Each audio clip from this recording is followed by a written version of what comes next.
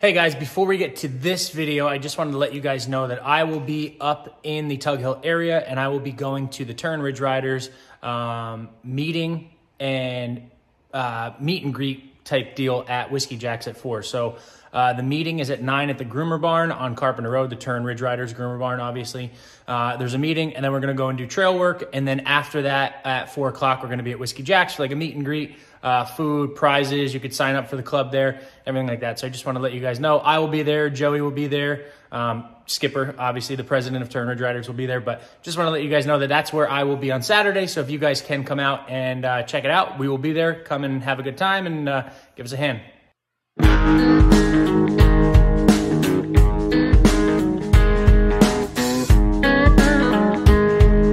What's going on, guys, and welcome back. I am still up here at Southside Sales and Service, and we're going to bring another video to you with what is right behind me. So this is the 2023 Polaris 850 XCR. So if you're not familiar with the Polaris lineup, this is the most aggressive setup trail sled possible for the super aggressive rider that wants to go out there and beat and bang on all the moguls and go over the tops of them and, you know, have the best suspension that you could possibly have to do so. So last year in 2022, this was the most sought out model of the entire lineup, I would say, because they finally put the XCR in the Matrix chassis. In 21, they did not. It was still in the Axis chassis. So it was a very big and super popular model. So this year, it's not as popular because the VR1 boost and the Assault boost came through the door, and that really caught everyone's attention, but they are still pushing these XCRs out. So there isn't much to update on these. Pretty much, you know, again, if you want to have the most aggressive sled, you got to have the best suspension. So these have the best shock package that you could get from Polaris, which well, Bruce talk about here in a second, you know, a little bit of the differences and what makes these shocks better than, say, what was on this VR1 that's to the left of us that actually doesn't have shocks on it. Yeah, we're rebuilding. Yeah, there's nothing there. So, yeah, as we talked about last year, these are the high speed, outside knob high speed, inside knob low speed. So it separates the movement of that clicker. Like on these shocks, it has one knob. You go all the way in and it's stiff. You come all the way out, it's soft, and everywhere in between. This is nice when it splits that, because you can turn that red knob for high speed and not really make it harsh and a little stuttery stuff.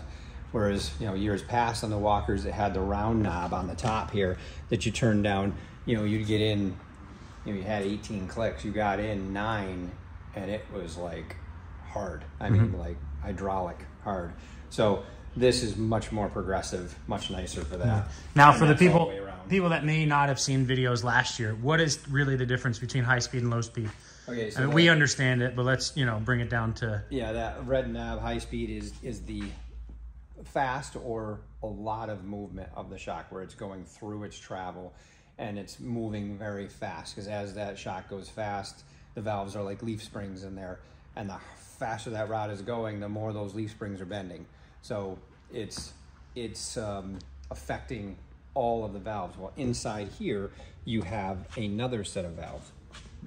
So when you're threading that in, you're stiffening that area also, but without affecting what they call like a bypass hole. So a bypass hole is what makes it so that this thing still, it moves with just easy movement like that. When you're turning this, it doesn't affect that. This knob then closes off another hole, which then affects that movement. Right. So, and that little stuff like this is all the stuff that you're going down, and there's all those little things that you're hitting, which you constantly are, but you don't feel it back in the handlebars. So that's that low speed or small movement of the shock. Yeah. So, and that is all the way around on this, the same deal. Right. And these are a bigger body and shaft also. Yeah, these are 5/8 shaft, which VR1s are 5/8 shaft also. But it is a bigger body. It's 2-inch body all the way around. So, so the body is 2-inch all the way around on these. On an Assault, it's 2-inch in the front and in the front track, and then 1 3/4 in the rear. And on VR1, it's 1 3/4 here and here, 2 inch in the front, center drive. Right. So 2 inch all the way around.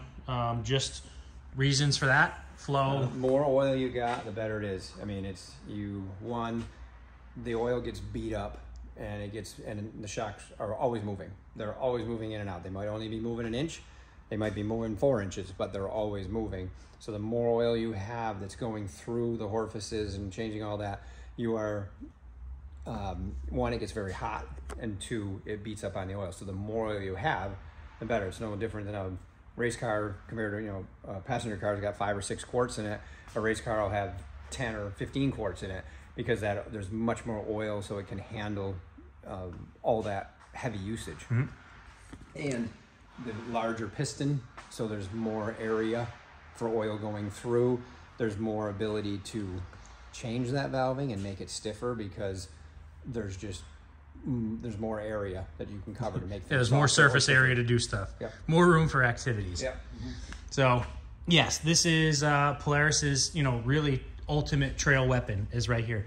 And this is what I had last year. This looks like a 128. Yep. Mine was a 137, or sorry, 136. So this is a little shorty. Bruce has this in 650 form. Yeah. That's what he ran last year, and that's what he's going to be running this year. So they came in 128s, 136s. The reason that sounds weird, you're normally probably used to hearing 129s and 137s. That is because the pitch of this track is different. The drivers have a different pitch. This is that 252 pitch as opposed to 286. Right, so it's a little bit closer. A little bit closer. So there's actually more window slots to put studs in. Mm-hmm. More contact patch, or say not more contact patch, but more lugs hitting the ground at once. Yeah. So better traction is kind of what they look for there.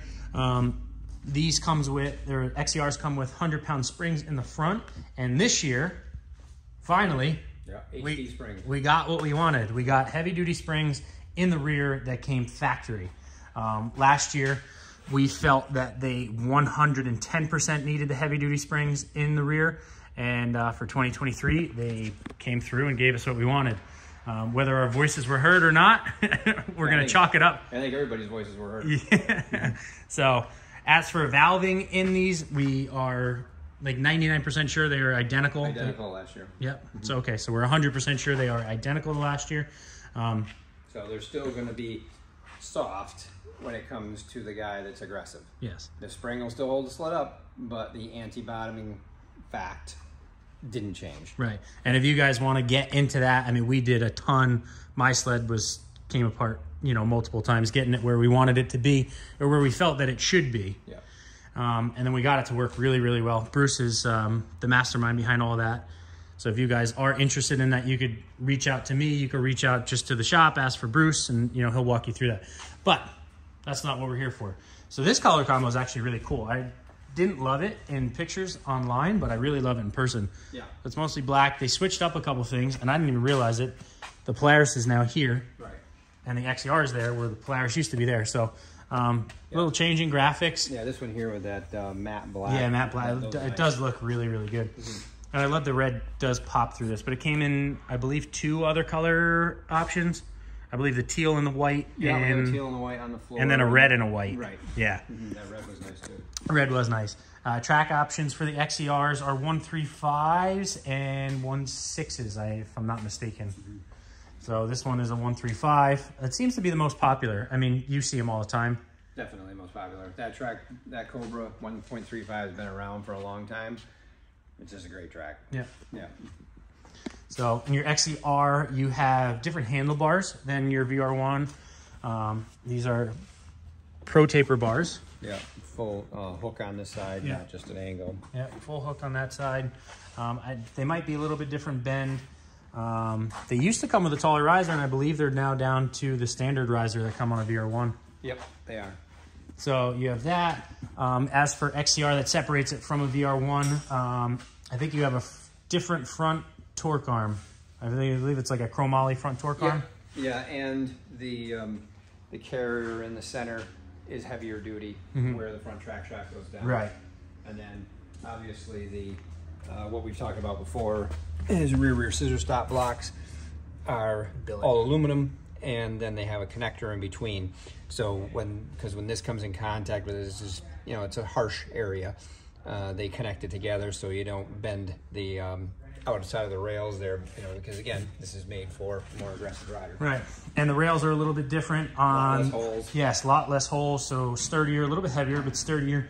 And on the 137 or 136 models, I'm sorry, the last couple inches of them, just like on the Assaults, are just tipped up, just the slightest bit, trying to get, you know, with the handle similar to 128, but still have that traction of a 136. Inside the hood is exactly the same. Nothing's changed there. You still have the P85 clutch. We do not have the P22 on this yet. So you still have a deflection bolt. Yeah, there's that air box we were looking for. Oh yeah, there it is. Yeah, I know. This year here, I think we definitely want to try one of those clutches on a natural. Yeah, yeah, that was on the list of things to do last year, and we never got around to it. Yeah. So definitely be interested to see how they act on that. I'm sure just with that deflection bolt, I'm sure is huge. Without the deflection bolt, I should say. Yeah, when we talked about it earlier, the belt being basically tighter than you would ever get it before because you have that bearing down inside. So it'd be interesting to see with a naturally aspirated sled how it's going to be. Yeah, be super interested in. I know a lot of people were a little upset that the 9R only came in the mountain models this year, and a lot of guys have been asking me if a 9R will be in an XCR next year, and that's a big question mark. We have no idea. We would like to see it. I think it'd be pretty cool. I haven't ridden a 9. You didn't get on a 9R, right? Nope, they weren't even there. Yeah, weren't even there. So super interested to see, you know, kind of what a big bore of one of these bad boys with a lightweight rotating assembly would be. But unfortunately, we're going to have to probably wait on that one, I guess. Yep. But that is what you have, guys. 2023 Polaris XCR. If you guys want to go and ditch bang and beat on giant moguls and Tug Hill, this is your machine. But that's going to do it for this video, guys. Make sure to like, make sure to subscribe, and we'll see you guys in the next one.